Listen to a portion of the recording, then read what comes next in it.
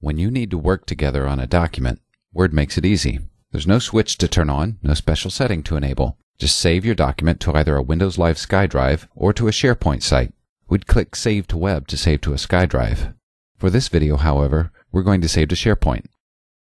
I'll double-click this Collaborative Documents folder that I have on my SharePoint site to save there. This dialog box appears. I'll just click Save. Now I'll go to my browser to see the folder in SharePoint. Here's the folder, Collaborative Documents. I'll right-click and choose Refresh to see the document we just uploaded. And there it is. Now I just need to email a link to this document inviting my colleague Joni to work with me on this sales proposal. This drop-down menu in SharePoint makes it easy. I address the email to Joni, add a subject line, and then I send the email. When Joni gets the email, she'll just click the link to open the document to edit in Microsoft Word. And I'll know when she enters the file. Word provides an alert with a short message.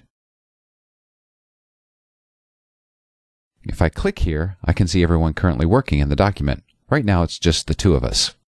When multiple authors are editing at the same time, you can see where everyone is working, and everyone can see where you're working. This bracket tells me that Joni is working here in this paragraph.